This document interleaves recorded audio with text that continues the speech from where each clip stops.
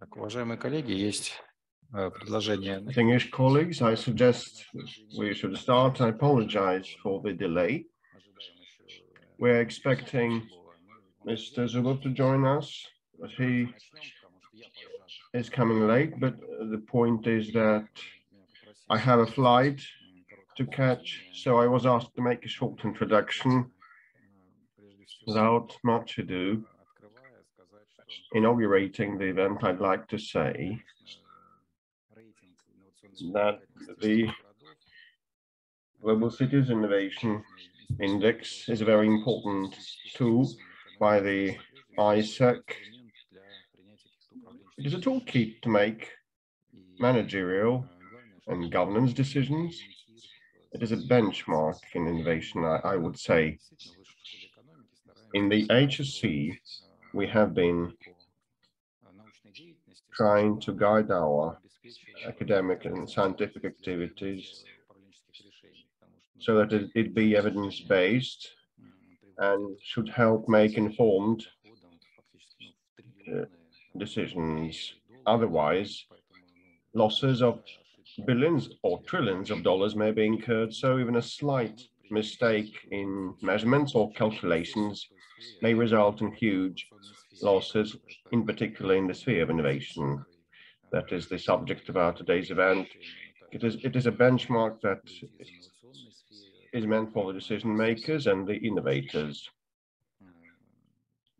who try to make up their mind whether to invest in this or that city to create added value or put up money in an innovative ecosystem. And now we have added the creative industry and the creative class on top of that innovation sector.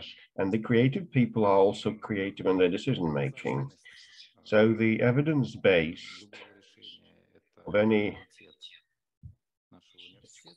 kind of decision making is our overarching priority for the HSE and academia by and large. I have tested the conditions offered to innovator in Moscow. I have used my navigation to come to this premises, and I actually haven't been able to enter the door from the first attempt, but the advantage it is a glass door, you know, I was lucky. So it's not all smooth.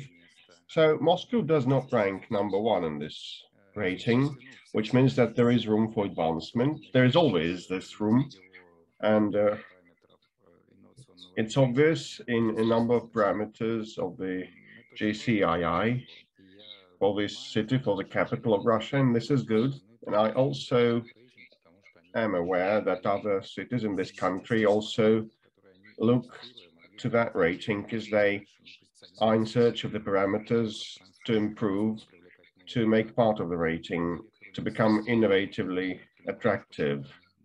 Being the rector of this university, I now understand that when the ranking of cities attractive for students was unveiled, those cities moved really up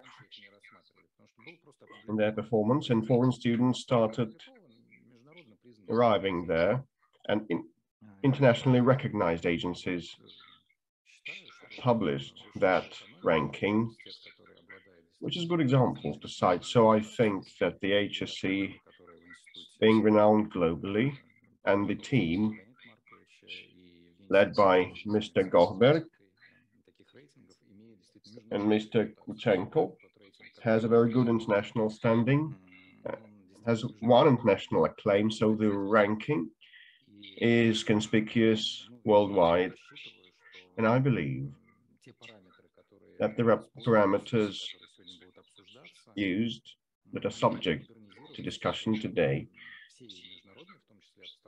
shall be modernized given the international situation, for the international colleagues to see how we have been developing innovation here in this capital and in other cities of the Russian Federation, so that no one should have doubts that Moscow has the lead in innovation in this country.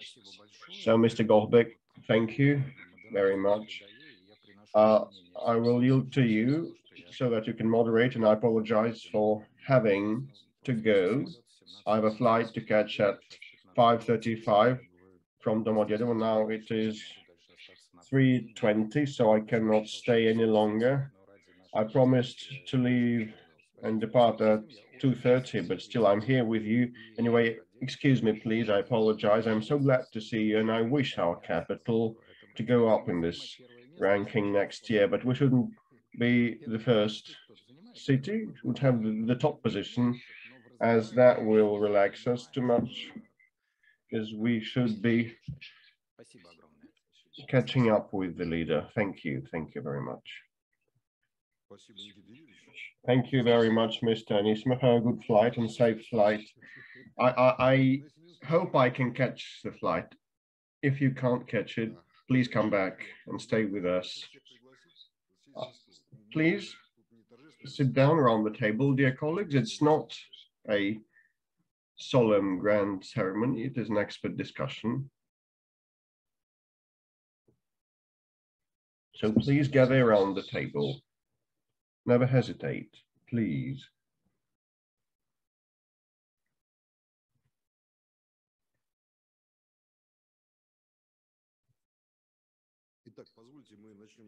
So let us begin the discussion. Indeed, our research team for a while, for a number of years, has been focusing on the cities, clusters and regions and their role in innovation development, and the ranking that we are to discuss today is the pinnacle of the huge pyramid, comprised of a number of different studies. So it is the second edition of the ranking.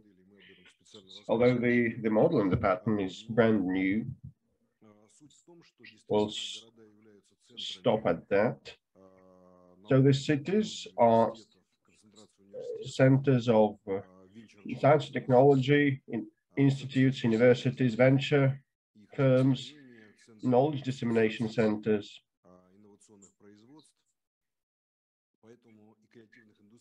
centers for commingling innovative industries and production sites. So we tried to reflect the all-round range of aspects that account for the innovation attractiveness.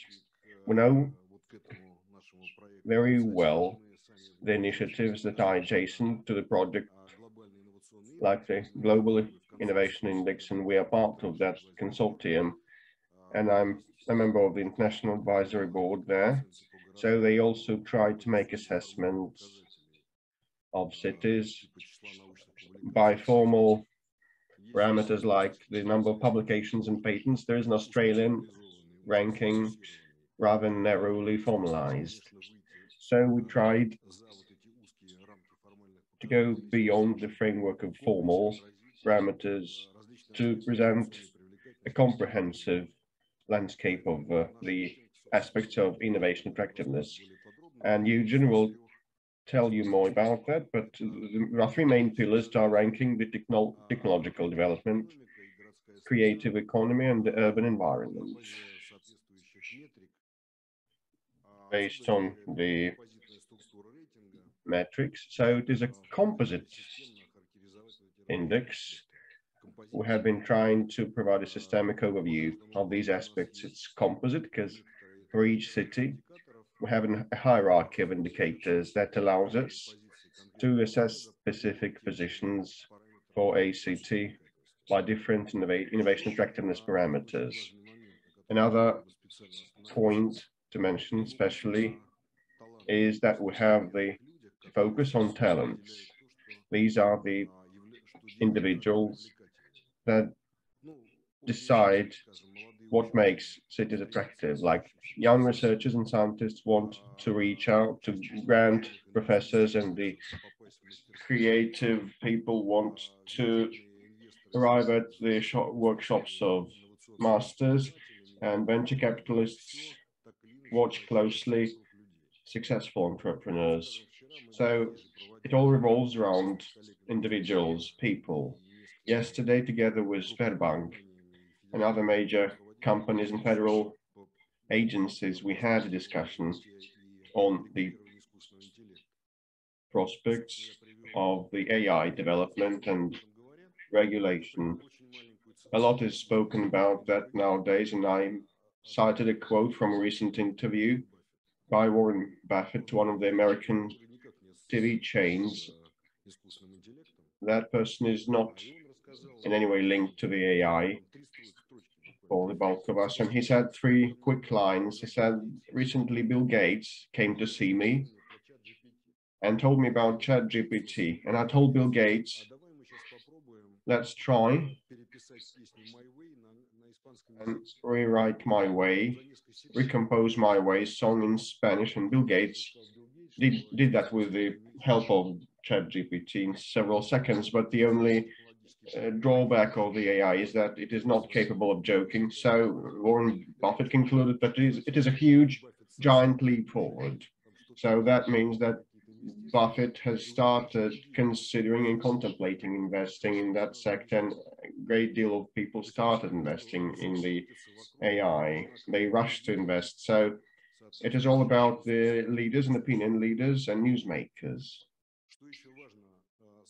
Another noteworthy thing before we begin the discussion, we tried to step aside from the traditionalist view on innovation and different metrics, and we tried to combine the standard parameters with the new metrics that allow us to expand our understanding when we try to describe the phenomenon of innovative attractiveness. For that sake, we mobilized dozens of specialist databases to have data that allow to have new assessments and a new perspective on cities. And definitely it's a broad range of data, starting from venture investors and startups and up to movie and film festival databases and international awards and foremost performers. Some of the rules we had to abide by. First of all, these should be open and transparent databases and internationally measurable and comparable databases. We declined categorically to use municipal level info because it cannot be compared and contrasted. It only reflects local practices and does not allow us to have a broader picture. And we applied the data in the report, and we applied special statistics procedures for credibility and robustness assessment. It is a very important thing, and we had to exclude some of the parameters. Well, like those of you who have been following us know that we have been publishing the ranking of innovative development of the Russian regions, and a new edition is coming shortly. It's going to come out soon, and we will invite you. And we have had statistical tests, and some of the parameters we dropped out because it turned out they are not valuable enough. They can be only pinpoint indicators, but they will not work properly within a system. And a couple of more quick points. We have critically expanded the sampling versus the previous edition. Last time we had 36 cities, now we have 200 cities, and the database that we have been establishing since then embraces more than 2,700 cities. But that is too much for a sampling, so we have pre-selected the top 200 and analyzed these cities. Well, apart from the ranking as a number of metrics, we have been able to come up with individual profiles of 100 cities to assess their strong and weak points. And moreover, On top of that, we have added best practices review. The director has spoken about the methodological value of ratings, and we know that a number of figures or just ranking them per se would be merely a hype, but the main thing for us is to learn lessons and to know which practices work and which of them are more or less sufficient. The main thing is to be able to fine-tune the toolkit that we have, I mean the federal and the city authorities, to be able to improve the cities that we live in. We have a very simple configuration and the composition of the participants. It's a very narrow circle and it's deliberately done. So we want to have a narrow circle for the meaningful discussions, and those sitting around me at the table, there are two wings, and one of them represents this city, and we want to know how the city perceives all that we have written, and on the other hand, there are the federal authorities with their own bodies and development institutions, so we are interested in their perspective. So anyway, once again, it is not a solemn discussion, it is an expert panel. So another important thing to mention, we have two international experts that they have joined us online. Professor Joe Ravitz from the Manchester University, one of the most renowned researchers of the innovative policies and economics in cities, and Joe has now been doing visionary studies in the future of cities. And we also have Austrian Saritas, head of the S&T research lab of the HSE. He used to work at the Manchester University, now for 10 years has been with the HSE team. I hope they can hear us loud and clear. So, Evgeny, over to you to begin the report.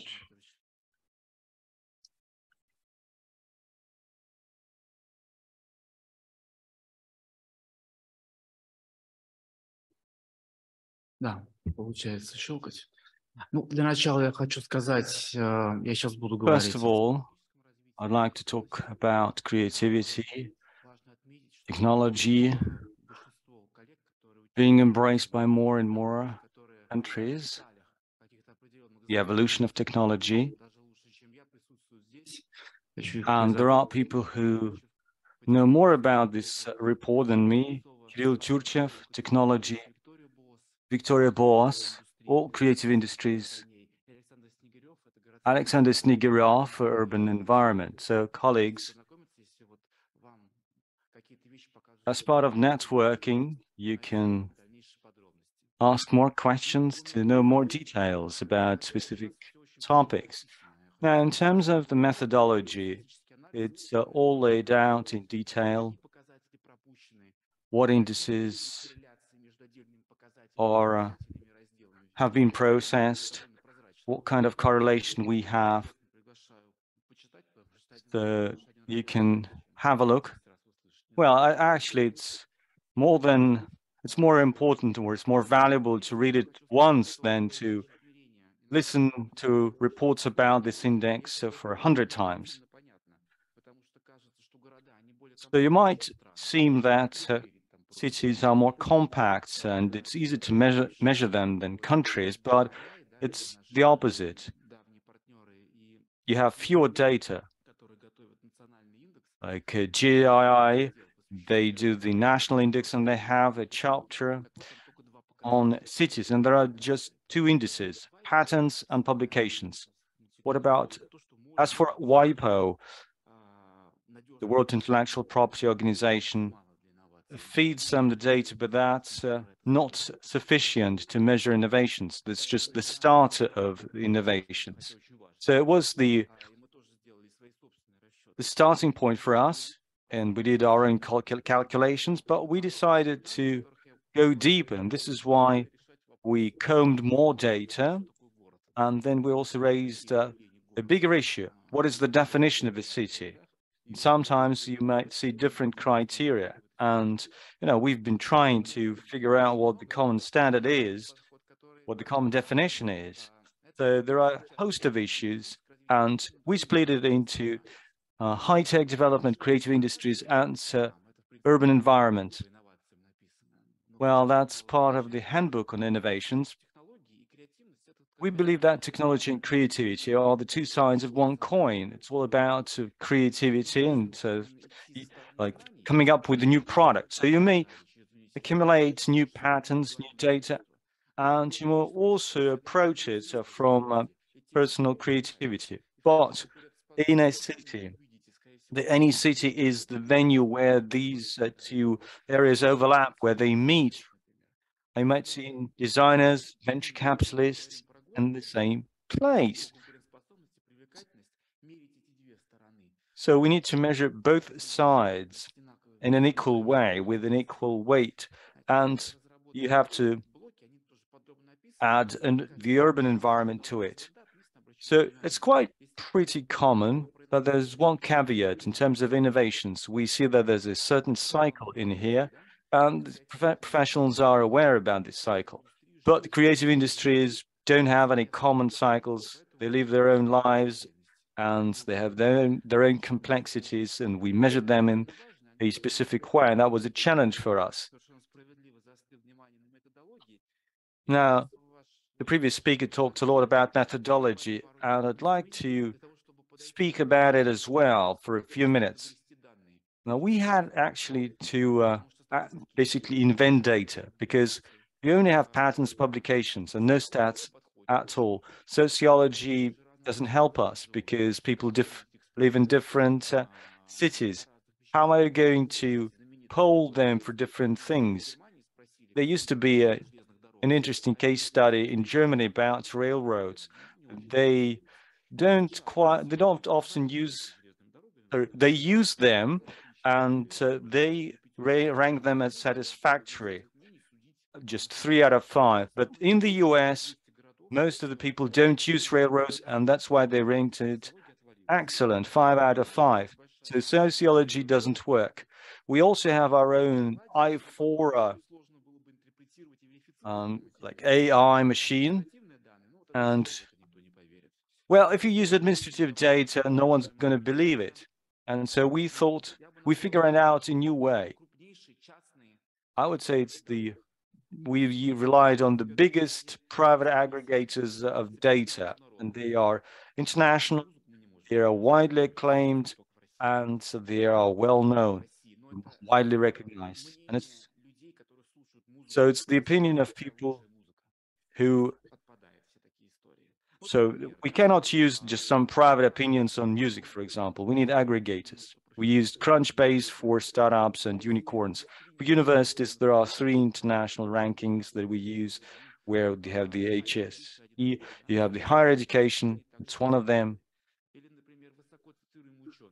Our highly cited scientists, we used Web of Science, regardless of the cities. So Web of Science is only interested in such highly cited individuals, 6,000 individuals, Nobel Prize winners. Farfetch was used for brands. As for the landmarks for sites, museums and galleries, how do we measure them so that we don't offend anyone that would be trustworthy? Let's take TripAdvisor. Okay, very simple.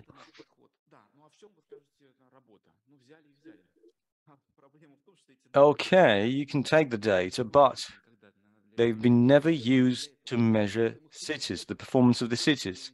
That's the benefits. They're not influenced. They're not influenced by city officials, but on the flip side, you need some arduous task to process them. So you have 6,000 highly cited scientists, and you need to double check everyone, and they can be affiliated with several dozens of cities or universities, and you need to figure out where it is. So just imagine how much work we had to put into it. And that's the power of university. That's where we had to attract more than 100 interns. So we had the first ranking in 2020. And that's the beauty of the university. We always provide acknowledgement to these people. Without them, nothing would have happened. So you can only come up with such a ranking based on the enormous manpower provided by the university. So why do we only have 2 Russian cities? That's what the journalist asked us. Well, definitely everyone wants to have more Russian cities, but we didn't pick anything, you know, that's just the universe. So there were 21,900 leaders. Leaders, so I mean the creative leaders, technology leaders, and they live in several hundred cities. You know, we went to Moldova. We've got a fashion star. We found that person. We gathered the data from Moldova. We went to, you know, we asked our colleagues in Kazakhstan. So that we decided to get a top 200 cities so that we don't have another volume of Karl Marx's Capital book. So here's the top 50. I don't want to comment on it, so that you can, so that I don't steal the pleasure of reading from you. And we're also focused on the specific area.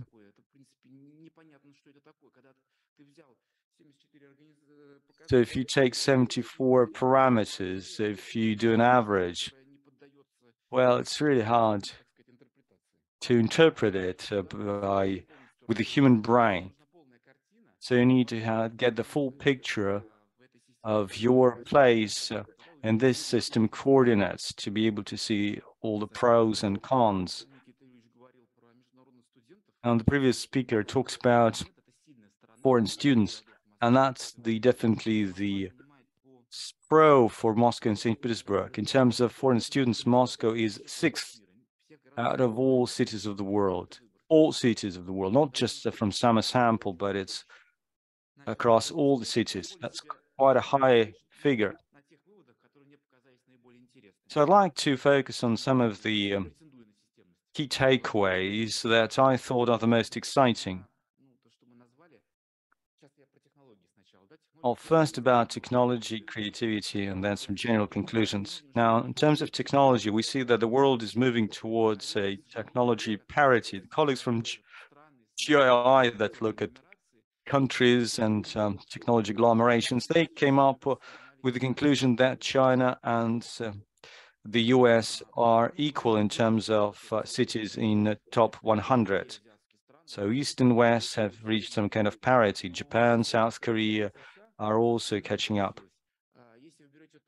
Now, if you take top 20,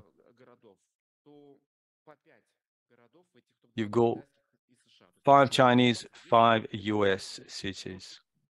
So top 50, 9 from each, and top 100, 15 from China and 21 from the US. So it means that megacities in China are great, but the US still boasts a belt of 2nd-tier cities.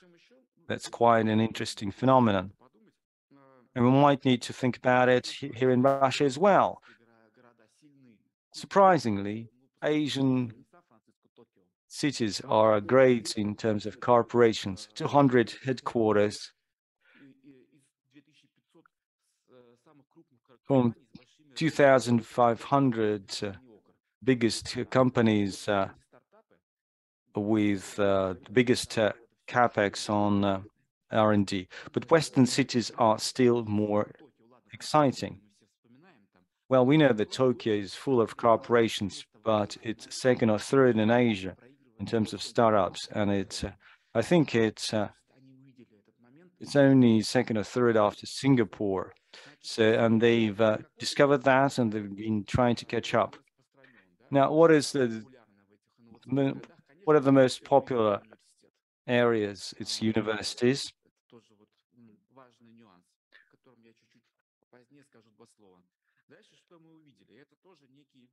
What else did we identify?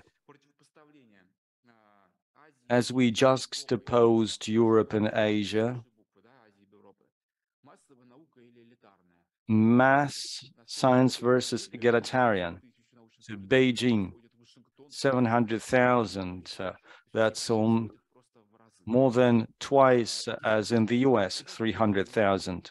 So in terms of the figures, Chinese cities are far ahead, like in patents.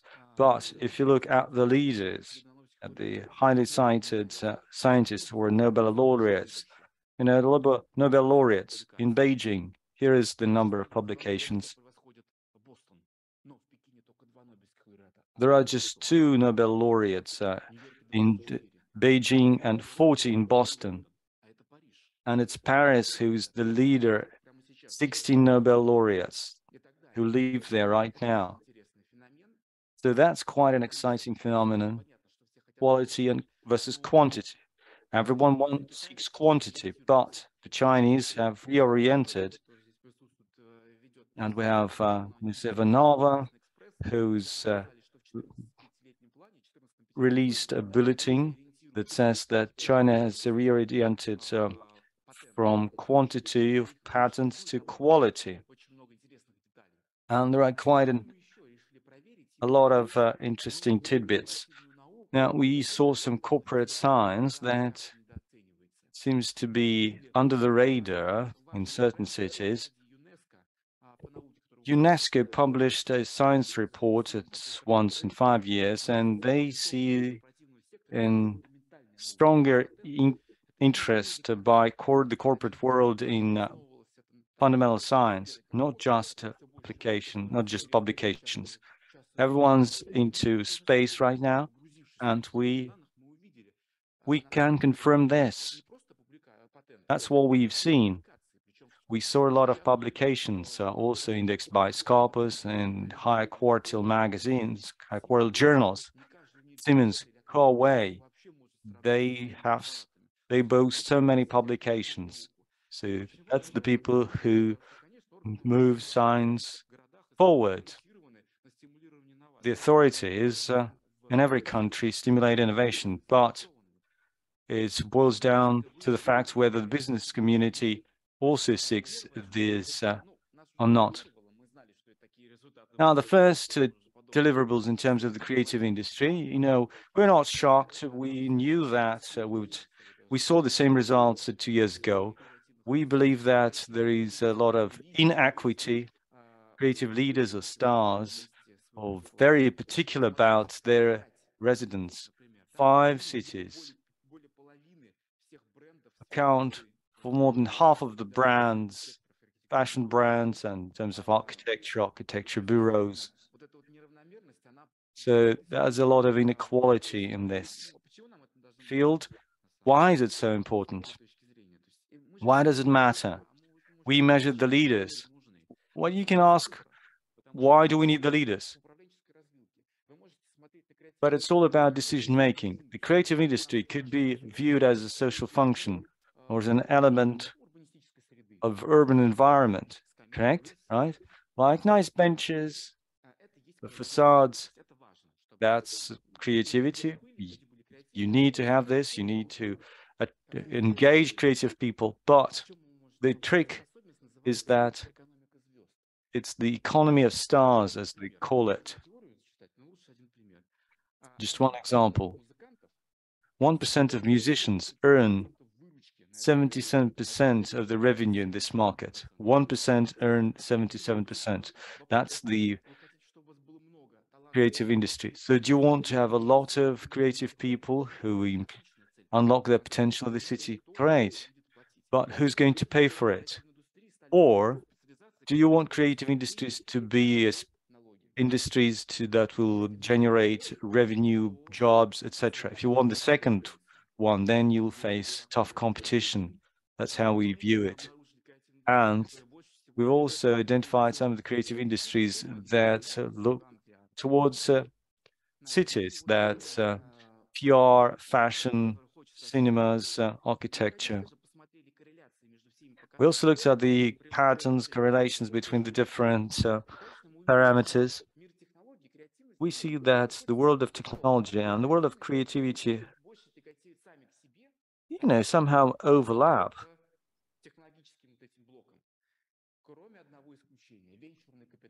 Venture capital could be called an exception. Venture capital and creative cities overlap. Yes, that's the only area where they overlap. And here's one example. When we study unicorns, we do see creative stars there. Take Shane, it's top 10 of the most expensive unicorns. It didn't exist 10 years ago. That's the producer of ultra cheap clothing from China. They produce it under their own production. It's like Shane, yes? They just put their own label, but here's what they do.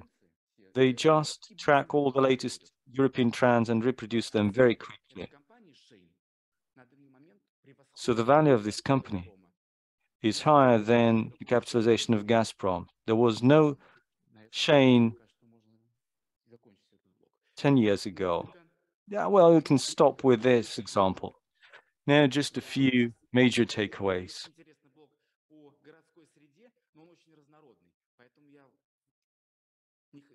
We have quite a major chapter on urban environment, and I'd like to direct you to reading the book, but just a few highlights. Every city introduces innovations. Everyone boasts Wi-Fi networks, but it's a small number of cities who attract these innovators. Here's the distribution of unicorns, or if you take fashion brands in the creative industry, that's the distribution. So either you buy it and introduce, or you somehow attract these innovators. The good, or maybe the bad news, is that they're very mobile. There's higher mobility among these unicorns and these innovators. More than 30% of the venture startups are migrants. So they started in one country and they moved to another country. 30%, how much? Is it big or not? Well, that's the same figure for Nobel laureates. They are highly mobile. They want to live where they want. And the same for successful entrepreneurs. And, you know, they're not encumbered with natural resources or plants. Take the Volgograd region. They invented playrix, and then they moved to Dublin, and the Volgograd authorities, that city on the Volga River, they learned about this company sometime later, sometimes after the company moved to Dublin. So they're highly mobile.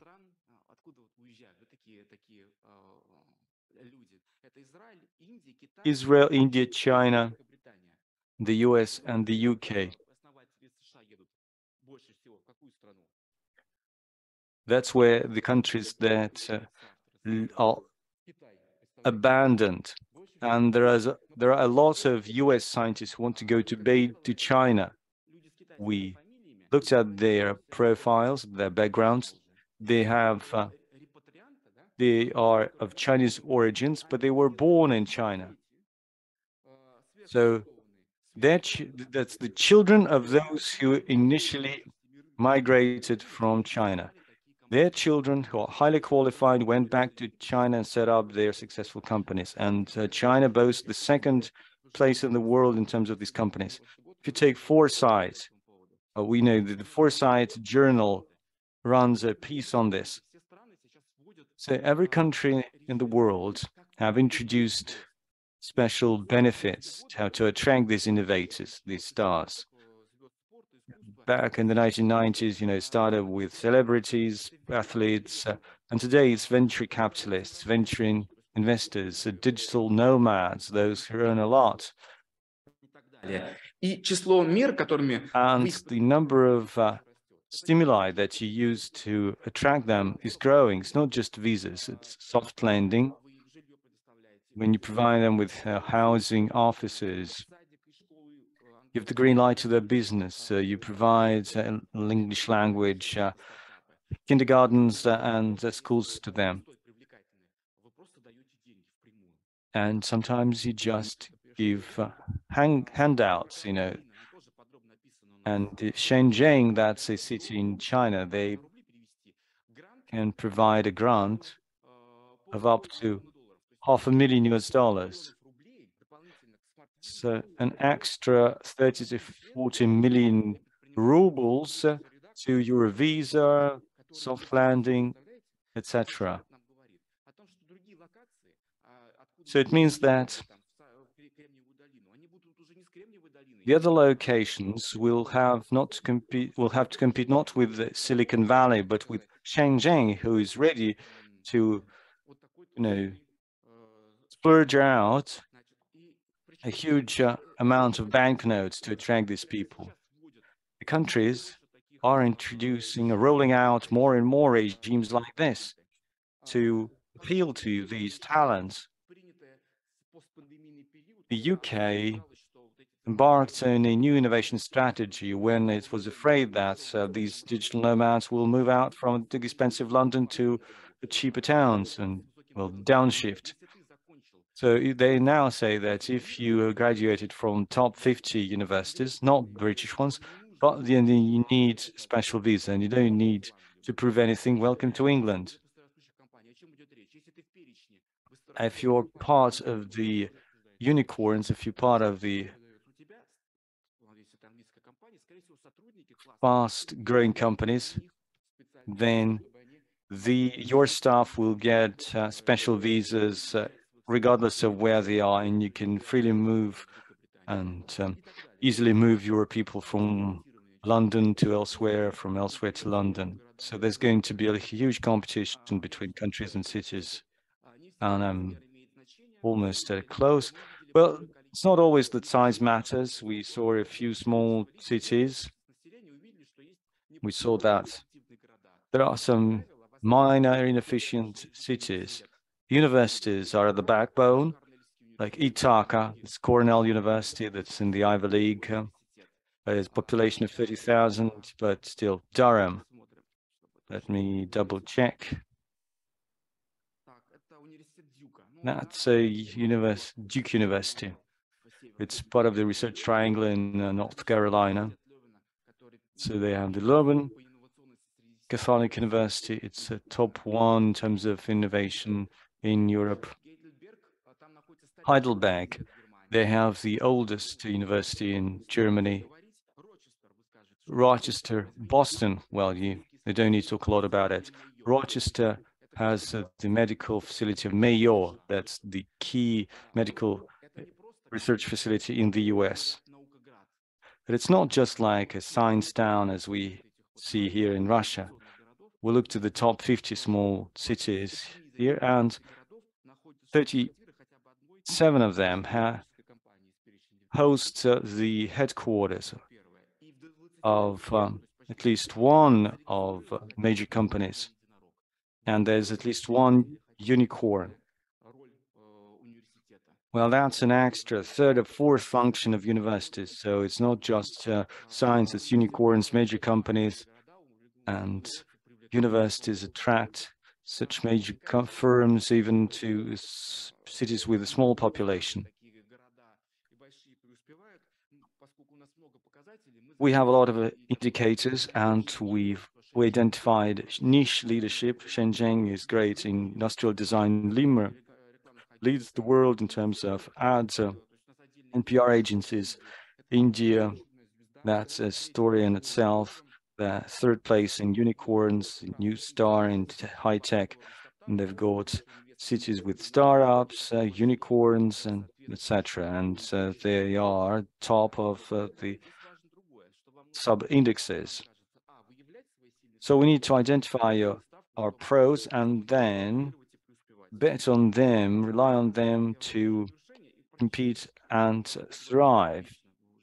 Well, I can talk about it on end. It's been an exciting study. We did it for a year, really loved that time.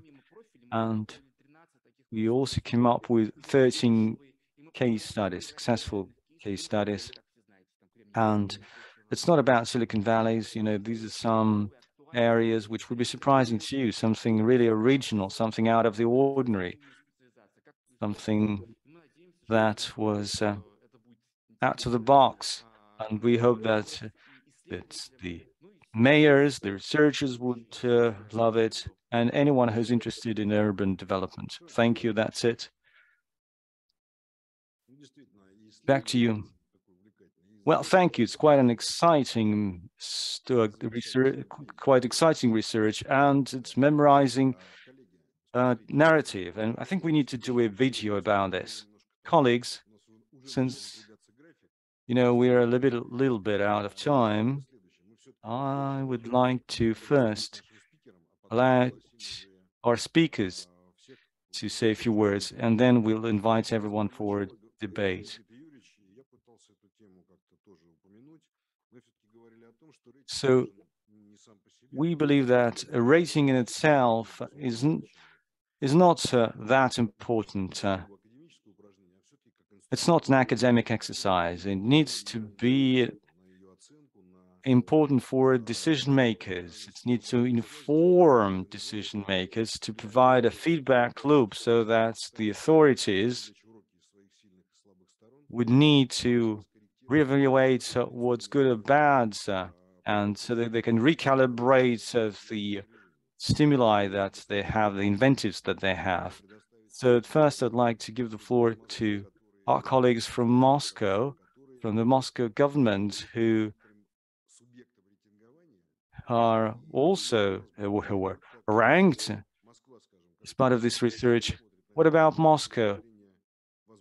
What's your take? Will you use it in your real decision-making framework?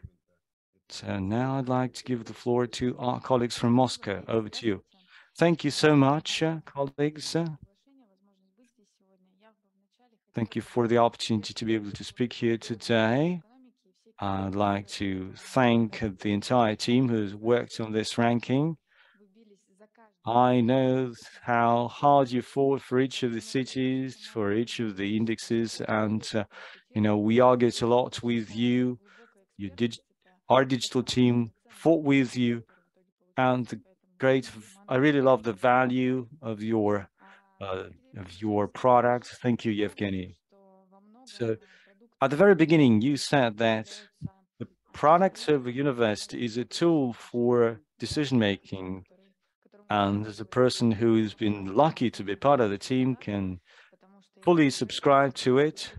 And as part of a ranking, we've been working hard to recalibrate our existing incentives and design new ones. Back to your questions on how we're going to use it, here's what I can say. From the perspective of perception, for us, the rating is a dual tool. In the first instance, it is a very good source of best practices. We analyze the peer cities' practices a lot, and we have been watching and studying them, trying not to see who is on which position, but what the outcomes are for specific cities, because national benchmarking is a separate line of activities from the standpoint of understanding the policies of other capitals worldwide. And number two is understanding the system of coordinates and where we stand there. Yevgeny has said that innovation is multifaceted. It is very hard to measure one's performance in this or that aspect because all the innovation infrastructures, intellectual property, and companies' efforts, a number of other spheres are included. For us, the ranking is a system of coordinates and of reference to assess the performance and excellence of ours. And it turned out when we received the rating that there are two groups of parameters. In one of these, we are successful and led by Arme, we have been doing that for the last 8 years, and we have been improving our infrastructures in transport and innovation or elsewhere, because we invest a lot in technology parks. So we rank number 2 by technology parks number, and we have 51 parks in our city, and we also create clusters and set up clusters. It's about cooperation, not only about physics. These are technology parks and co-working facilities because they pull us up with these metrics. As regards the growth opportunities, we can see 4 areas. It's venture investments, it's the blood of the ecosystem, then comes in IP issues and promoting patenting and commercializing and commercial application. Then come R&D issues, and the fourth aspect, the fourth element on which we are now designing is growing technology companies. Moscow ranks good by the number of technology startups who have a lot of talented guys here. These are small companies. When they attain good results, they either stagnate or move to another city. And this is something we should do to retain them and help them grow. So recapping, I must say that in these 3 areas, 4 areas, well, in 3 areas, we have launched already new tools. And here we have Igor, with whom we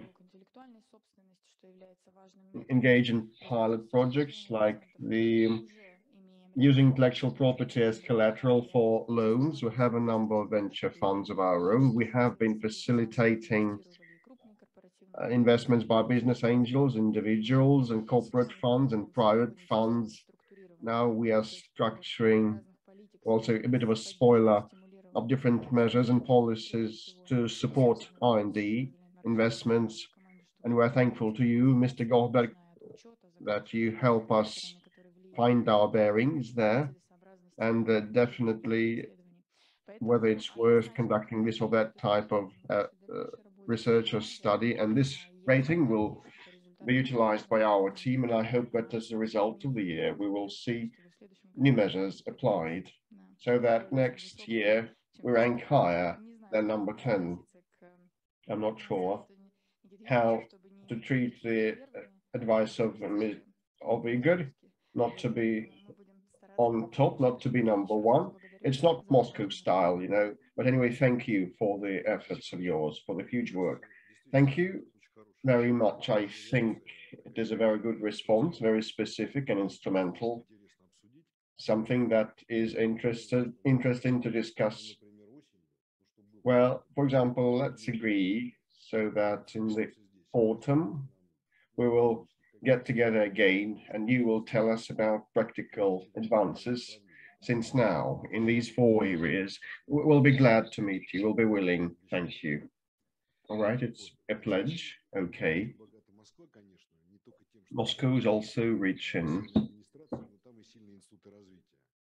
development institutions, not only authorities. So now I'd like Mr. Parabuchev, Alexei Igorovich, CEO of the Moscow Innovation Cluster, to tell us how these clusters, well, clusters are kind of a notional thing. These are huge innovation hubs of a pan-Russian level. So how the cluster perceives the findings, the takeaways, and whether this city development institution can respond to this system of signals. Thank you, Mr. Goldberg. I also joined the plaudits and the words of gratitude by Christina in care of all the team who prepared the rating. Indeed, it was a huge piece of work. So just 2 quick points before I say how we respond to these signals and messages that are very powerful. Number 1, with regard to ratings, it is always quite precarious. On the one hand, it's attractive and it has a lot of potential to unlock. What am I referring to?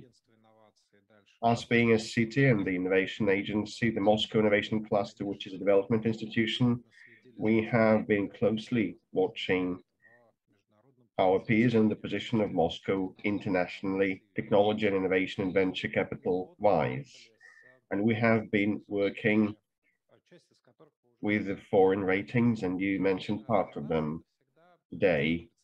Well, for us, ratings have always been a black box, and we had analytical studies trying to sort out how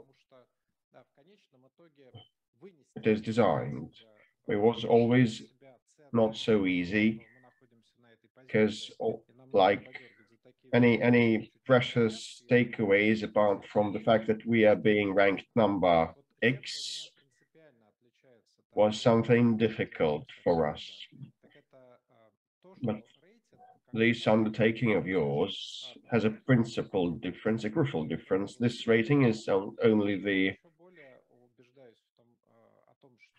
top of the iceberg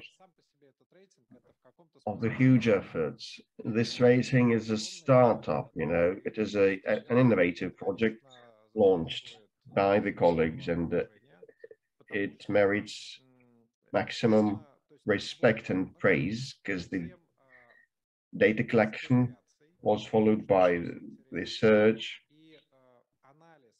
of correlations, which is most interesting, and well, the analysis of the dynamic status that is subject to change, and the investigating the root causes, looking into the root causes of what is behind the numbers. And today's intervention of Evgeny has focused our attention on part of these parameters. What do entrepreneurs want? So the entrepreneurs look at the country-wide dimension, but entrepreneurs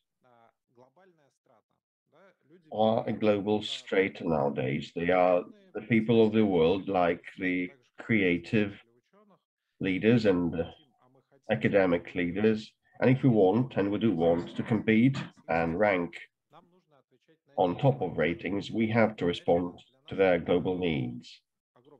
Well, for us, it is a huge challenge because we are in, the dire economic and political set of conditions, and we have our strong points, as Christina has said, which is infrastructure in this city and the quality standards, life quality of this city. But we have to step up the accessibility of venture capital to make Moscow education more attractive, to move up from position number 6, which is our current one, and make sure that the global entrepreneurs choose Moscow as a beachhead to expand and develop their business. So what permeates all the study of yours is what I have mentioned, these very specific issues. We will work on them, follow through on them with your help so that we can foster the global entrepreneurial culture in this city, to retain companies and bring in new ones so that they consider Moscow as a global point on the technological development map with all the capability Moscow has to offer. Thank you very much, Alexei. I will come back to that, especially later on. I wouldn't like to interrupt our discussion, but you have mentioned several key points that I will definitely mention once again today. I have already made an announcement that we have Joe Ravitz online from the Manchester University. Joe is well known as a researcher of the city and urban transformation processes and the cities of future. So I'd like to invite him to join the discussion. Joe, are you with us? Joe, welcome. The floor is yours. Hi, thanks for inviting me. Sorry I was late, and I have to leave in about 5 minutes. So, yeah, a very busy day today. I was going to put some notes in the chat, but since you ask, I'm happy to talk here. And maybe if I just put these notes in the chat also, is this possible? Okay. So if I run out of time, then my thoughts so far are in the chat. So I have worked on rankings and league tables and indexes for some time in the field of urban sustainability. And every time we do this, there are questions that come up to say, okay, so, you know, Melbourne is #1. Okay, great. So what? Do they just say, congratulations, everybody, and go home? Or do they say, let's do more? Or is this really for other cities to learn from? And so we say, okay, rankings and league tables can be very useful, not only for answers, but for questions. So we can talk first about the questions on the quality of the data. We have to talk about the definition of innovation.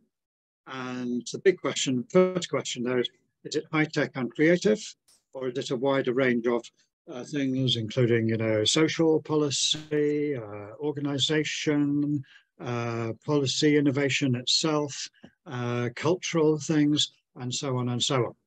And that then comes into a bigger picture of how society is changing and developing. Okay, we cannot do everything in one index, for sure. The question is there. We also need to bring in the question of definition of cities. I like very much the approach of the methodology of this project. Looked very good, as far as I understand. But we also have to say a city is not only a city is a crossroads, hub in a national system, or maybe a mega regional system. The fact that Lima, for example, I see is a leader in the fashion side of, you know, the creative industries. Right. I think it is not only Lima, this is that half of Latin America, in which Lima is then the focal point.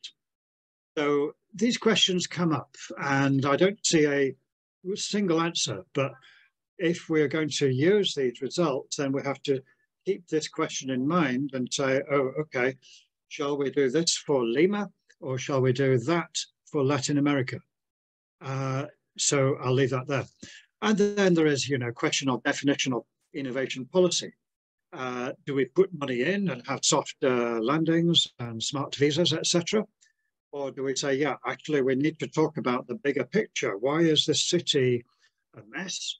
I speak personally, you know, Manchester, for example, somewhere on the index. Half of Manchester is very successful, highly scored innovation.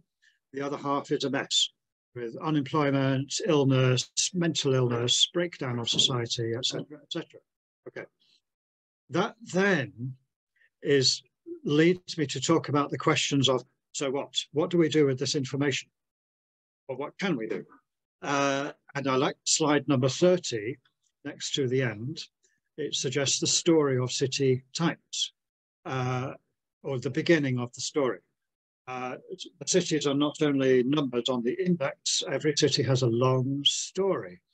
For example, in Manchester, the one I know best, or London maybe, but Manchester, it's a powerful mix. It has culture, especially the alternative, radical, activist, even psychedelic, music, drugs, parties, etc. Very powerful. Then attract young people in. They then mix with the sporting image of the city, 2 world-class clubs here.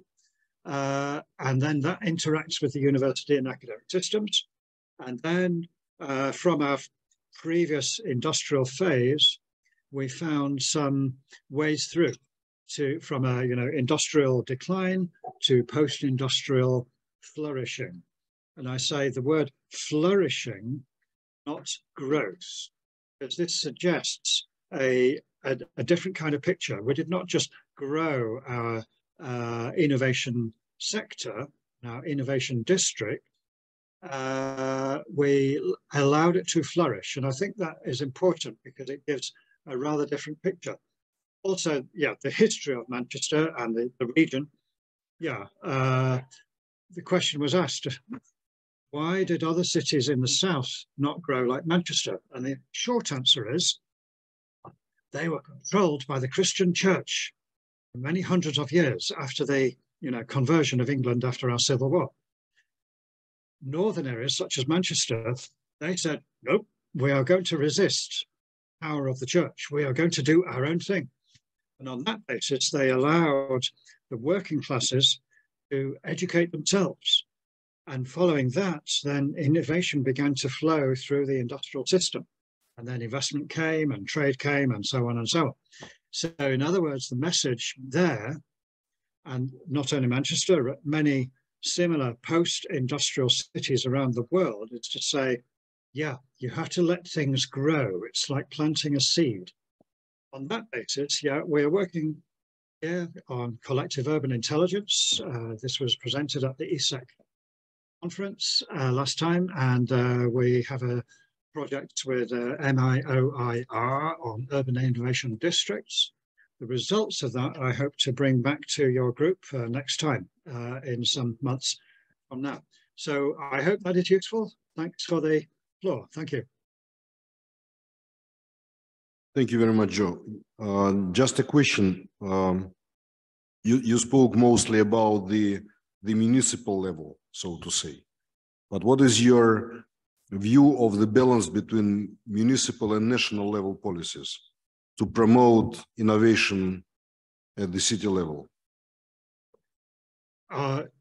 Sure. Well, national level is where it starts, yeah, and especially when you get to the attraction of global talent, global entrepreneurs. Yeah, the national system comes first, and then the urban system comes after that. But also, the urban system can be an attractor in its own, on its own. So Manchester, we're lucky in a way. We have a good positive image all over the world, mainly through football and music, not so much through innovation. But then people say, oh, yeah, I know Manchester City, great. Yeah, let's go to Manchester. In other words, this is what you call soft power, which should then be supported and promoted by the national policies, with visas, tax regime for startups, attraction of multinationals to start a base, etc., etc. Just one example, I was in a project on the automotive industries run by the United Nations Industrial Development Organization. And countries all over the east of Europe, Greece, Bulgaria, Romania, etc., they were saying, yeah, we want to be innovation. Right? We want to get the innovation into the automotive sector. How do we do it? And then we say, oh, okay, there's a game of power. Because the automotive sector is controlled from Munich, Paris, Detroit, and New York, etc. In other words, and they were saying, yeah, okay, you can have a branch plant because labor is cheap, and the production costs are low, and the market is there of Europe, and so on and so on. In other words, there is like a hierarchy of national systems, and underneath that urban systems, etc. And so then you say, okay, so what can the automotive engineers of Bulgaria or Romania, what can they do to get up the ladder of an innovation system? And I'm sure the same thing would apply to the regions of the Russian Federation. Some of them are very remote and no population and so on. What can they do? So there is not a simple answer to that, but you could say, oh, okay, so we will recognize the reality of that power structure, that hierarchy. And if we need to, yeah, we'll go to Munich and we'll put our ideas on the table, or to Paris, etc. And if we need to, we'll do things which are, outside of that hierarchical system. We can, and we see every day, 18-year-old engineering students, they create something which is wow. And the implication of that is to say, yeah, we need to make sure that our education systems are open to this creative effort, and not only to, passing of exams with the highest grades, etc., etc. So I think there is one question in the chat. A big question. Okay, the collapsing exodus since 2022. Yeah, this is on my mind. I'm not sure how much I can say, you know, without causing some risk or something. And so, okay, well, I'm not maybe the best person to comment on that, but I would say what my comments are suggesting, that soft power is the number one, what we call soft power, and that means making friends all around the world, wherever you go. Not to say that that is all that we do, but you know, this is like the starting point. This is where maybe the Russian Federation has a kind of a little problem right now. I really, really hope it can be resolved. But the implication is, and I speak as one from the UK, you know, we had our Brexit, we left Europe, we made a lot of enemies without any need to do so. And that means that our innovation system has a problem because people are now, you know, not coming to UK. The multinationals are not setting up their base here because they want to get into the European market. And all these effects are causing us, you know, quite a big problem. And now, okay, we have a long history. We have a lot of soft power in reserve, but, you know, even so, things are struggling right now. I think that's all I can say on that. And I will also say, yeah, many fantastic good things about Russia and foreign students, great, and the fantastic technical capacity. But we are looking for how, you know, how can Russia return to its position of, you know, friend to the world and soft power all over. So that's it. Thank you. Thank you very much, Joe. Thank you. Коллеги, я не случайно задал Джо вопрос. Colleagues, it's not accidental that I asked Joe the question about the balance between the national and the urban level. When we speak about Moscow, it is, you know, a unique case. Moscow can compete with some separate countries in scale and in power. But, you know, anyway, the city has its limits, after all, that have to do with some of the policies and their structuring. So now I'd like to ask Mr. Yuri Zubov, head of Russian Patent Agency, to say a word on that. I'd like to congratulate Yuri, wish him a happy birthday. He has his birthday today. Despite that fact, he is with us and he could be celebrating now instead. But one thing to mention, one thing of importance, all the things that we talked about here has a bearing on the intellectual property market.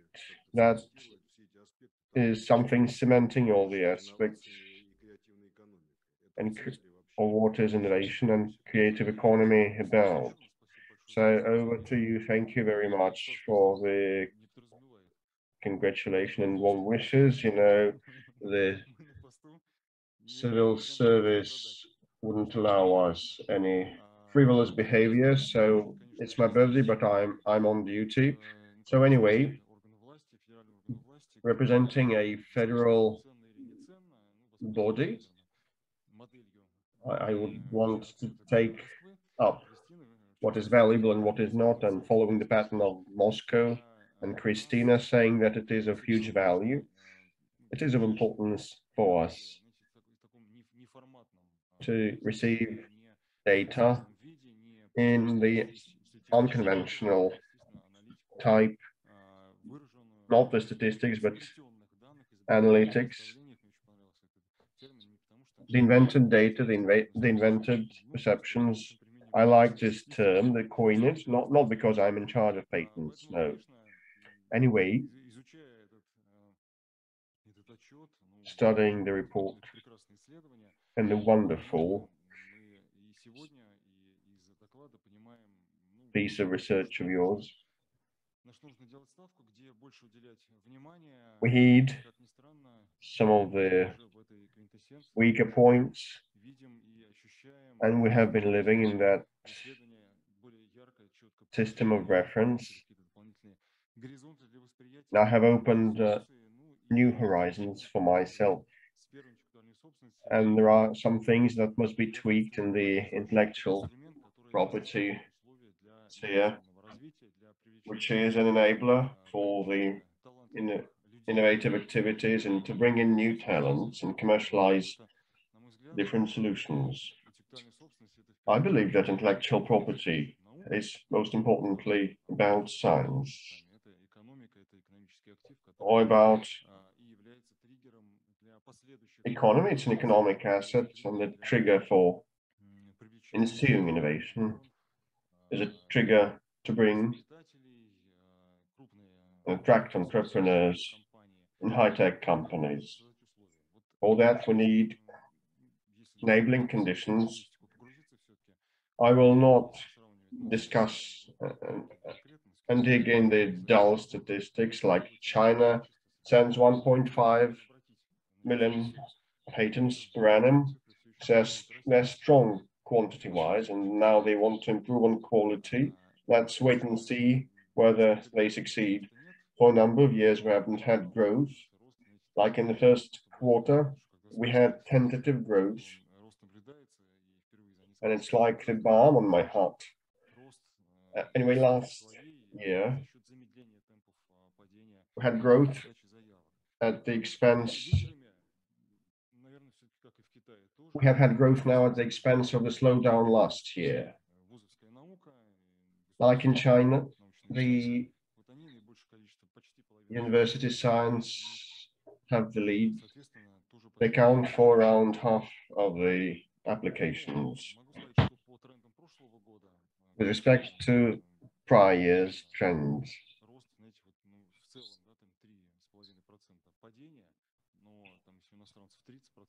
well, we have had some shifts. We see tentative growth in some of the fields and sectors of innovative activities, and these are sectors adjacent to critical ones that in previous years were developed by the government and promoted. Now, what I wanted to say is that surely as a person who is in charge of patents, IPs, for our innovative potential to be unlocked, we need the right environment set up by the government, and that's what it has been doing. So we not just sit idly and watch it. Moscow is a hub of innovations, and IPs, copyright becomes some kind of part of the goodwill, intangible assets that help you to promote your products. And I believe we just need to fine-tune our legal framework a little bit to make sure that we can monetize it. So that would also inform decision-making at the federal government level and at the regional level as well. It would be great to apply this model apply the model of the Leuven University, its commercialization model.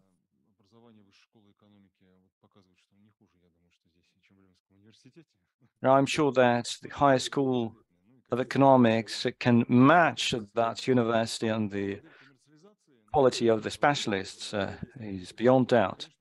But the commercialization, the monetization model is worth an applause, and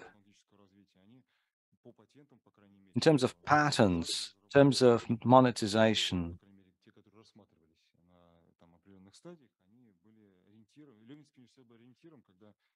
They are top-notch. 43% of their prototypes are then rolled out in mass scale. And there are offshoots, high-tech startups that then develop the ideas born in one of the world's major universities.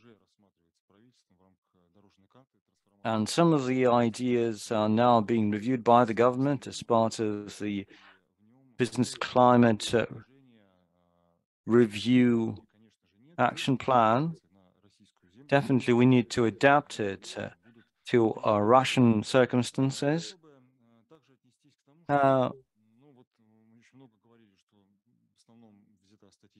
On patent stats that was used as a reference point, we didn't mention this. Trademarks could also be an important benchmarks of economic growth. We don't need to take all of the trademarks. There is the international classification. It's quite a big one, and maybe you can zero in on some of the trademarks that are more closely connected with innovations and use them not to ramp up your own figures to push Moscow even higher, although it would definitely be the case, and Moscow would go up in this ranking. But the trademarks and the use of trademarks as part of the franchising agreement is an important tool. We discussed it with Christina a lot. That would definitely signal the quality of innovative business. And as a sum up,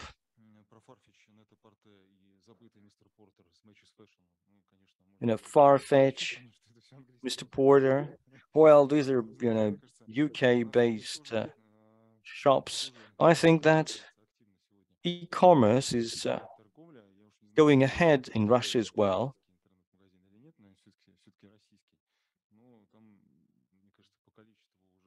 And there are some e-commerce platforms that can beat all of those British e-commerce platforms. Now, back in the 1990s, everyone talked about Moscow, Rome, Milan, London, Paris, and always Moscow has been top 5 in terms of fashion. I don't know why we are lagging behind in this index. Maybe it's wrong. We've got so many fashion brands here, and there are so many lads and lasses who are well versed, invested in fashion. But if you take the sales, fashion sales, I would get that Moscow and could beat Paris. Well, maybe Dubai could be top 1 right now, but some of the big European capitals could be lower, could be behind us. Well, I haven't seen the figures, but I still believe that there's an element of emotional sentiment to it. I don't know what we do with fashion.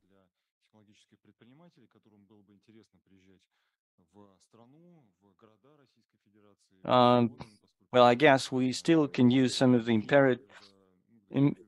incentives to invite innovators and fashion people to come to our towns and cities. I believe we need to set up the right tax breaks for these kind of entrepreneurs. And there have been some drastic measures that have been taken. We have this patent box mechanism. And sometimes the income tax from monetization of patents is brought to zero. There are utility models used in other countries. If you take Turkey, tax rates went down to zero. We do have this patent box. It's been on for 2 years, and this year we fine-tuned it a little bit, and I'm sure it's going to be used more often. So the 17% rate regional tax went down, and it's the same at the federal level, 3%. It's flat. Some of the regions decrease this rate a little bit. We just need to do more outreach activities. We need to hammer it home, to do more communication. Whenever we meet with the governors, we try to hammer it home. We say that you don't need to tax the income that is just growing. It's not that big, so in most cases it makes more sense to gauge the potential. Well, I say Christina because I know her a lot, and I'm sorry if it sounds maybe in too familiar a way.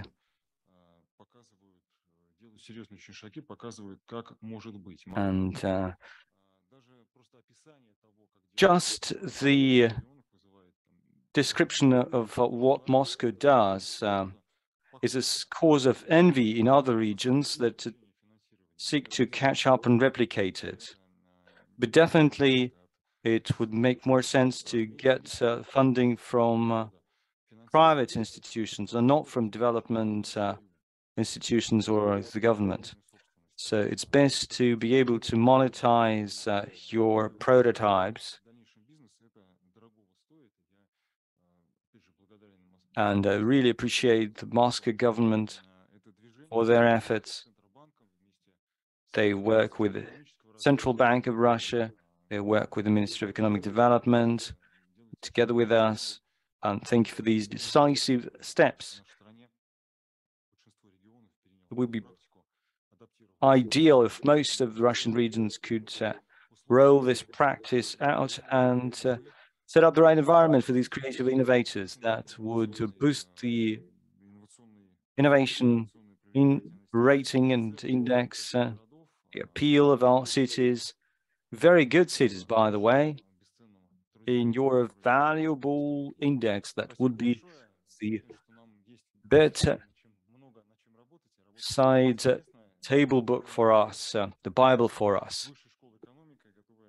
And we're ready to exchange information with the High School of Economics and work in a strategic manner together. Thank you for your praise. And well, that's your event, but I'd like to use this opportunity to invite you. We've talked a lot about lending with IPs as collateral, but on the 26th of April, our colleagues will host a major conference on IP. Moscow is the venue, that's the Lomonosov cluster, Moscow State University. So they unveiled this new facility in the district of Aramenki in Moscow. We invite everyone who's interested in innovations, monetization. We'll have a dedicated session to this. We've invited everyone. It's a pilot for us. So we really appreciate the Central Bank of Russia, Sberbank, and Russia's patent office, Rospatent. Or maybe if you are a high-tech firm and you'll need this kind of loan, you're highly welcome.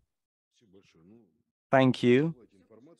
Well, yes, please, you can share this information with us and we will send it out. I'm sure there are a lot of stakeholders Well, I can invite you to this event as well. That's an appropriate, a very appropriate comment. Thank you. And now Mr. Medvedev, who's head of NTE, that's a development institution that is supposed to think about foresight, that needs to invest in the future.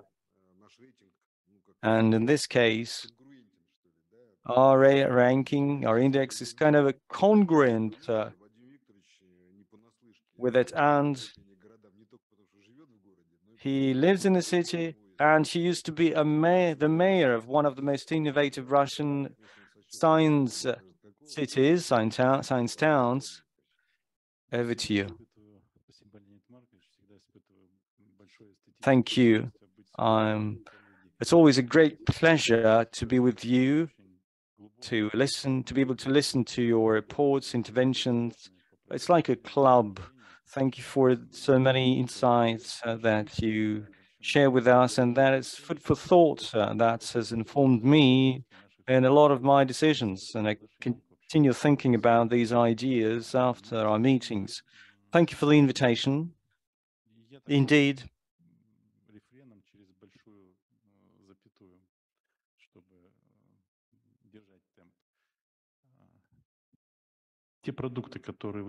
what I have to say is that the products that you demonstrated today, the brainchild of a year-long intensive effort, this index is valuable for the forward-leaning people, policymakers, decision makers. Everything is important. 74 criteria, a methodology, and the outcomes. So it is a great product in itself, and I'm sure it would add to the momentum. It will help the city to grow, and it's like a tool basically for the mayor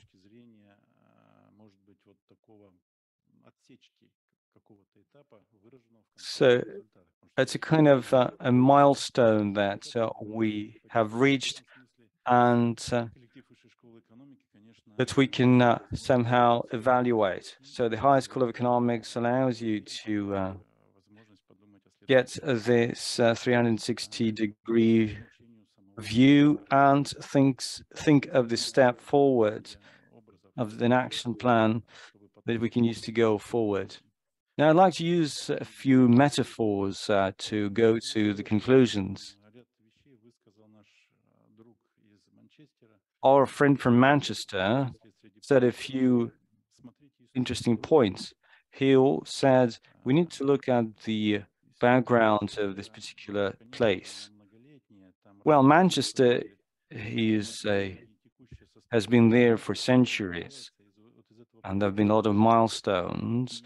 And what you see today is a testament to what happened in the past. And as we work on these indexes, as we review it, we need to go back to Soviet times that paved the way for certain specializations.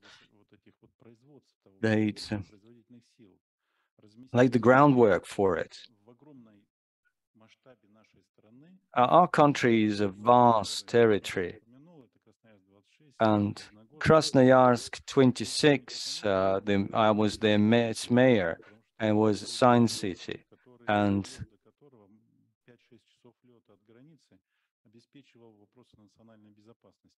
they had the right minerals that provided for the national security of the Soviet Union. And we cannot take those small science towns and to move it elsewhere, because they are connected to the source of the raw materials, the inputs. So what about the campus of Novosibirsk, called Akademgorodok? That's the science town. And as Mikhail Kovalchuk said, Then we need to have a mega science facility there. It's abbreviated as SCIF, this mega science facility. So how can we launch this mega science facility? Now, based on the history, back on the background, here's what I believe. There are so many regions out there, and you know that you travel a lot on business trips, and everyone has the same goal. But if all our territories implement it in the same successful way, will the blanket be as wide, as broad, or, what are our priorities?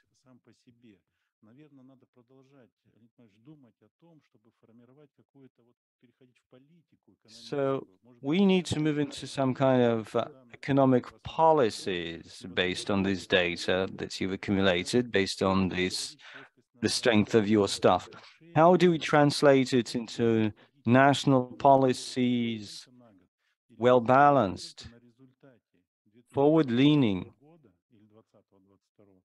not just short-term, those that would incorporate some foresight and insights, like going forward into 23 to 2027 or 2030, for example, as ambitious as it might seem. But can we glean any of the, the pieces of the new trends, emergent trends that would be translated into the decisions by the federal government, for example? Something that could be taken up on board by the local government. Now, here's my second idea. 10 to 15 years ago, I went to Paris, and I talked to one Frenchman. He was 15 years older. And we talked about, routine stuff, and he says, I've got a mortgage at 2%. And I told him, come on, give me a break, 2%.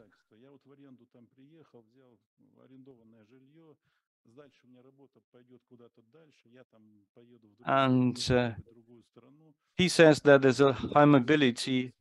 I may go to another country in the EU. And I've been thinking of the fact that I'm building a new house and I'm going to spend so much money that I have to stay in this particular place. So that's a different mentality. So there's the difference of mentalities in Russia and in the European Union. Right now, there's a pivot to Asia, and that's a different mentality again. A different socio-cultural mentality. In terms of creative class, creative community, we're actually happy that we focus on technology, creative industries, and urban environment.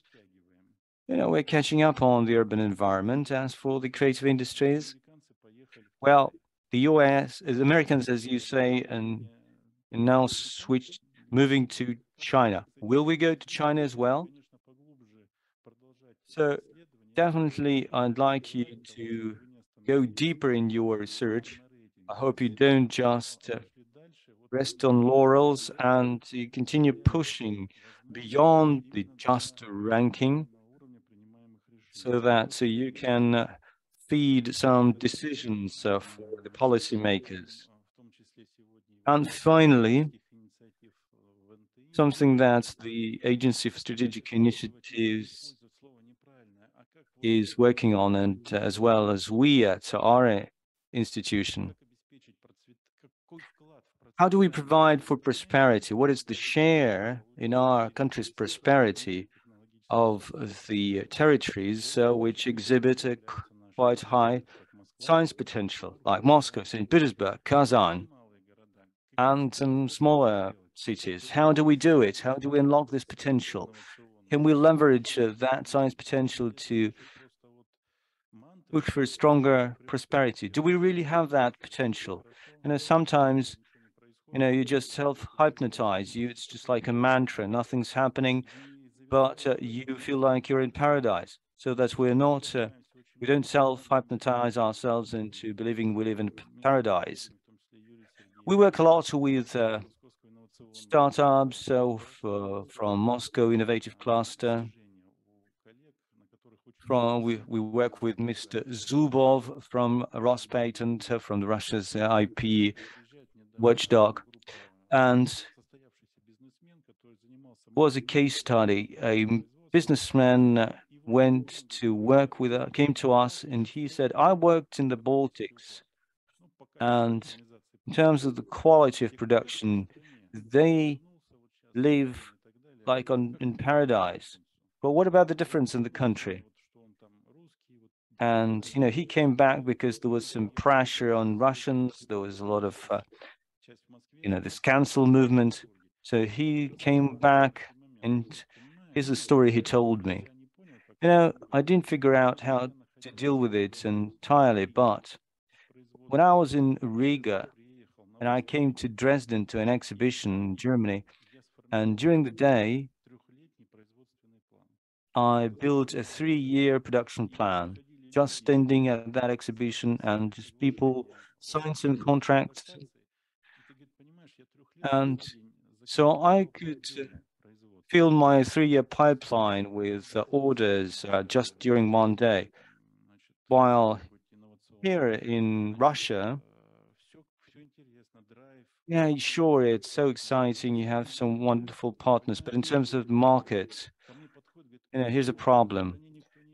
You know, they come to me and it's like electric engines, and then they say, "Can you give me 10 electric engines?" I mean, how can I do it? I mean, I cannot really produce, I can't really do custom batches like this, like 10 electric engines. So we talk a lot about future commitments, about future products. That's the new concept. And that would be exciting if you had a tool to somehow to make sure that these territories would be open for the market, particularly those that are aspiring to be high-tech startups. At least that's how we want to work with, to provide more transparency, more openness in the market, so that the domestic market would be enough to pay back your investment, to get enough ROI. So there's so many challenges in here. You need a strong market to pay back your investment. I hope that Moscow will help in this. Moscow has been leading with this and been it's come up with some groundbreaking projects. And thank you for the invitation. You've been inspiring us. There have been so many insights that I heard here today. Thank you. Thank you so much, Mr. Medvedev. So we're out of time. Well, we can stay, you know, for another 15 minutes if you have the time.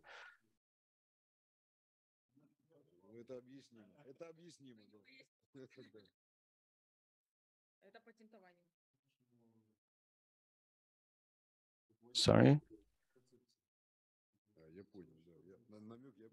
Well, I got your hint. Thank you.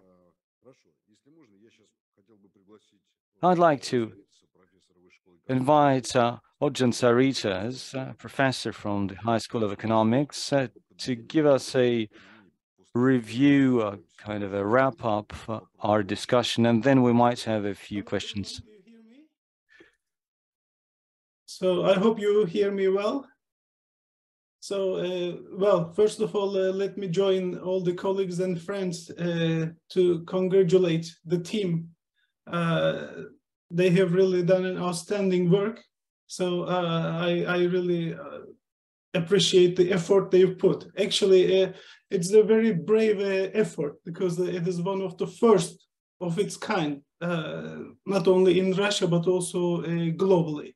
So this, of course, deserves appreciation, first of all, because always starting a new thing. And actually, they haven't started new. So they have been doing this for already 3 years.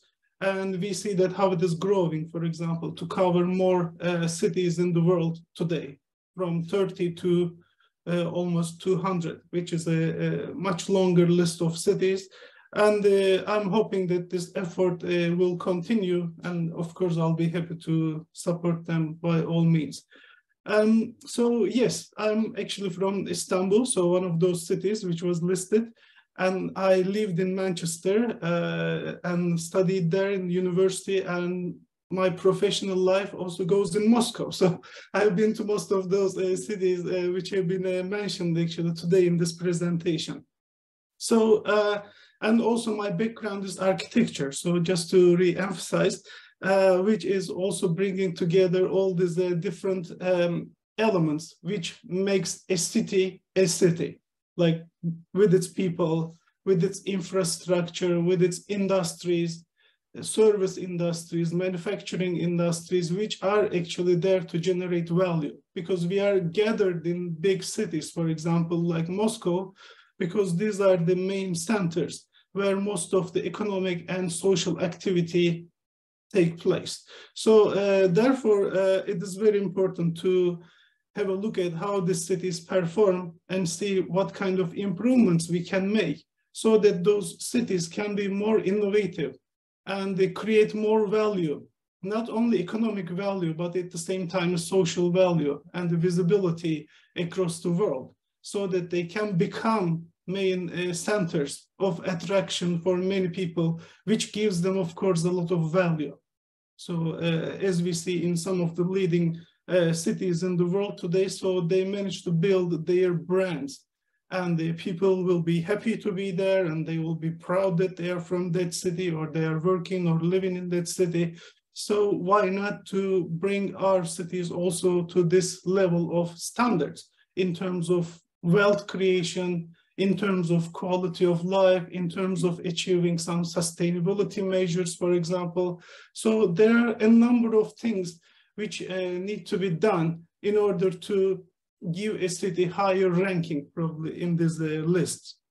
So, and there's always some space for development, especially in this very rapidly changing world. So I'd like to actually make 3 points. So thanks to Leonid for putting me at the very end of the meeting, because I was planning to talk about what is next. So there are several things I think to be done as a follow-up to this work. First of all, to make this work internationally visible. So we need to make sure that we share this work, we announce this work, and it is actually recognized one of the key works and key kind of references to be used, maybe by some international organizations, like some by the OECD and the UN organizations and the others, and we had really good connections with them, and then I guess they will welcome to look at what has been produced here, and they will be, if not now, hopefully in the near future, they'll be ready to cooperate with us to make sure that this sort of studies and this particular contribution can be used as a kind of an international measure and with the recognition by many countries in the world. That will create a lot of advantages for us. First of all, in terms of collecting data. So now we have a huge team, a dedicated team of people who are sitting there or listening to us now online or offline. So I really appreciate the effort they put to bring this work together, but it is also a good idea to establish a global cities network, for example, and have the representatives from those cities that we are talking about, so that they can provide, for example, some data from firsthand. And they won't only provide data. Through such a network, it would be also possible to share some best practices within cities, because you need to, if the data is a skeleton, then you need to build a body around it. So those case studies, best practices will actually help us to see how things work in the field. Most of the indicators we use today in the system are actually connected to each other. So we need to understand their interconnections, their interdependencies, how social, economic, political, environmental factors, they come together and then shape the entity which is called city. So it is very important then to look at those best practices and then understand what are the key dynamics which are creating those practices. So what are the drivers and how can we then assess those drivers, for example, to go to next step, to develop some strategies and policies at all levels. At the national level, because we already have discussed that national level is very important, and also it should be connected to the city level or regional levels, so there should be a synchronization of their policies. And of course, also other stakeholders should be in the picture, like the industry, for example, be it like a manufacturing industry, as we know, which create a lot of value, and also creative industries, which is now a part of the process. Because in leading cities and countries, we see that most of the economy is actually composed of those service economies, as we call, and creative economies are already parts of that. So how can we, for example, increase the share of service economies in this city to move it to a higher level in these rankings? And also that sort of network would be helpful to see what the future strategies are. So we can, with the data analysis, of course, we look at the past. So what has happened so far and where we are right now. So we have a good snapshot of that with this report. That's a great background work. So what is next? So it would be also useful to see what plans and strategies they have, for example, for the next 10 to 20 years and so on. The second important point I want to make as a next step is how to create value out of this analysis, out of this report. So as I said, this report is at the moment an analysis. It's a descriptive analysis, which is bringing a lot of data together and then analyzing them around some indicators and then showing us the picture as it stands. So I think in the next step, the real research begins. So we will now try to understand, for example, with the more advanced analytics and analysis. So what are the key questions? What kind of hypotheses we can establish to understand those dynamics which are creating those cities, successful cities and good cases across the world? As we know, technology development, creative industry, and urban development, urban environment, which are the three key pillars of this report, are not independent from each other. So we need to understand what are the linkages between all those criteria we use, all those indicators we use, and how they come together to create some synergies. So this is a research question. So we need to move this work from a descriptive analytics to some real research so that we can really create some value out of it. So we will achieve some real value once we explore some synergies and connections and some real dynamics and driving forces. Because as I said, those indicators don't create kind of a successful city standing alone. So they should exist in a kind of a systemic way, in an interconnected way. And the next one, the third one, is of course to ensure that this study continues. So it has an immense value. It has a good beginning, and I called it as a brave effort. It is brave because these indicators, for example, may change in the future. So how can we handle that issue, especially with those emerging technologies? For example, Leonid at the very beginning mentioned artificial intelligence, its role in our lives, and all the kind of other technologies that we are talking about, not only in terms of analytics, but also coming into our lives, like shaping it in many different ways. Technologies in healthcare, technologies in education, technologies in transport, industrial revolution. They won't come into our lives one by one. So they will come all together and they will create some dynamic changes which will force us to continuously review our indicators for technological development, for example. What we mean by technological development and what we mean by creative industries, for example, may be quite different in the next 3 to 5 years than today.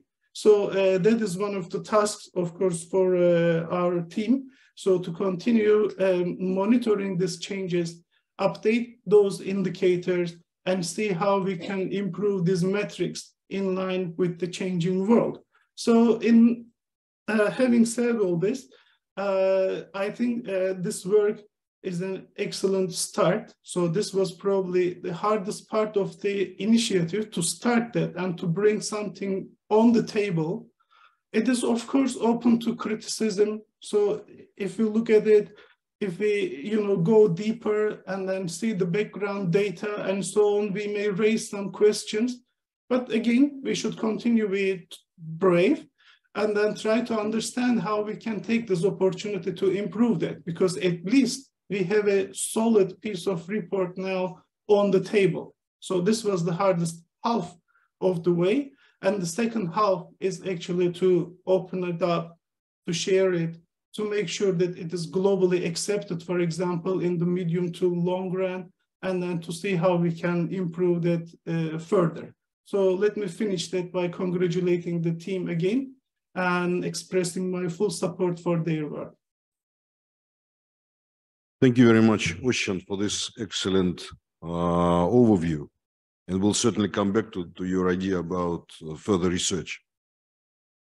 Thank you. Yes, sure. We can, this should be published and shared, of course, with the rest of the world, because it has an immense value, definitely. Okay, thank you. Коллеги, я предлагаю еще минут 10-15 посвятить. Colleagues, I suggest we dedicate 10 to 15 minutes to an exchange of opinion, a brief one. If anyone is willing to speak up, we'll be ready to take your comments or questions. The floor is open. Colleagues, thank you very much for this report, for the rating. I think it would be of interest to contemplate the dichotomy of young and old cities. How are we able to know when a city was born or when it became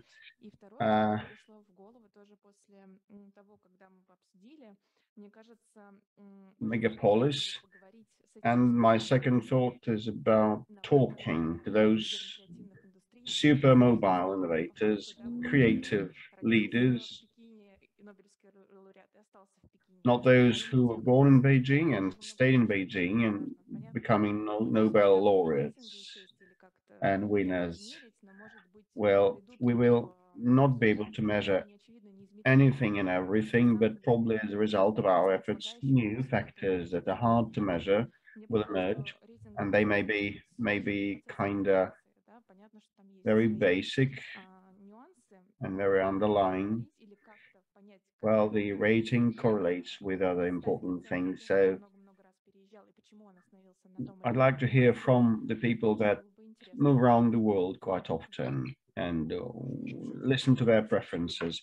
Yes, definitely, we record everything, and we'll come back to that. We jotted that down. More comments? No. Then let me conclude, let me summarize. Before I thank everybody for the participation,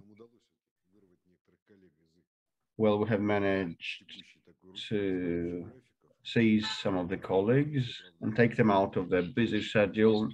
Not everybody has been able to withstand 10 to 15 minutes more.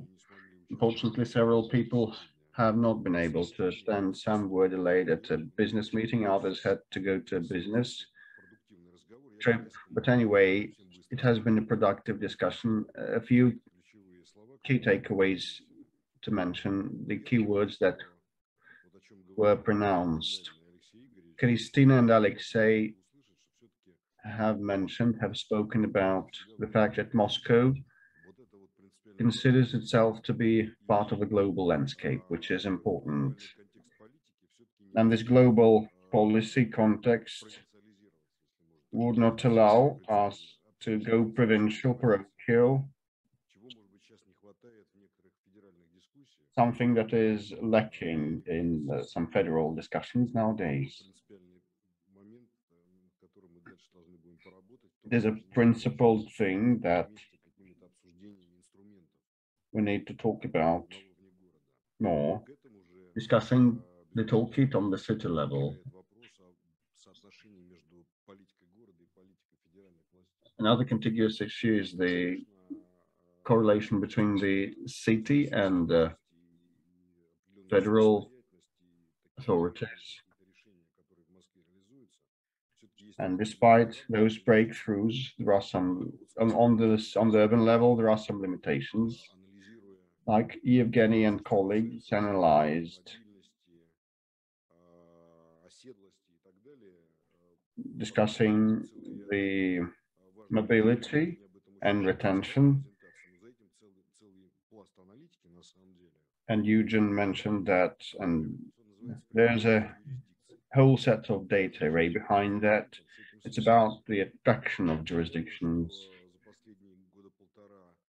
the appeal of jurisdictions.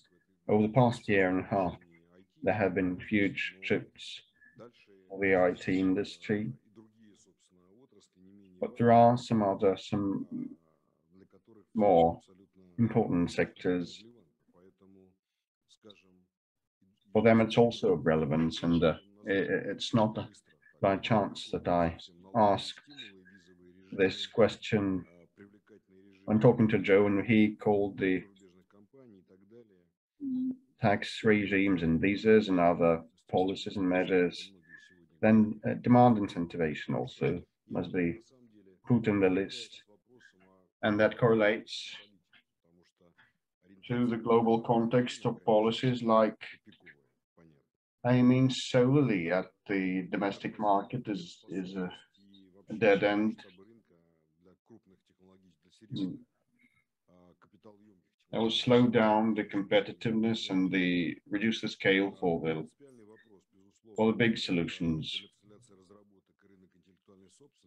Commercial application of solutions in the IP market is something that we still lack on the national level. Moscow has been able to come up with some case studies, but on the national level, it is still a big issue to resolve. So Vladimir mentioned the 10 engines story. So we should incentivize demand in concert with intellectual property market development. And another important issue is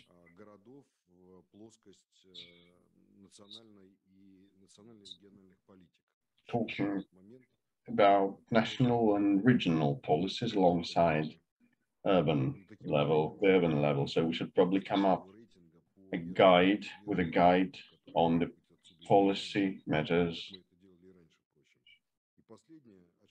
And my last point would be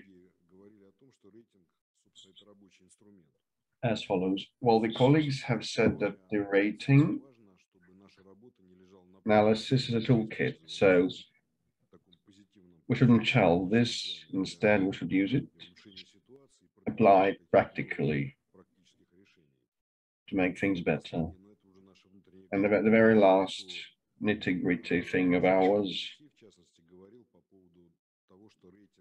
is like Alexei has mentioned, and I was so gratified to hear that our rating is not a black box.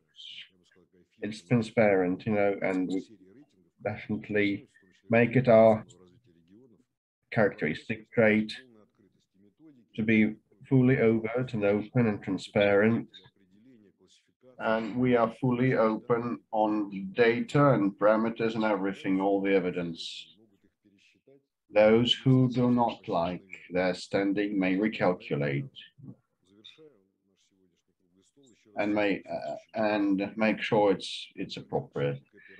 This concludes our roundtable. I thank all those attending. We will continue the work and have some follow-up, and in the autumn we will have another meeting and another gathering with you. Thank you.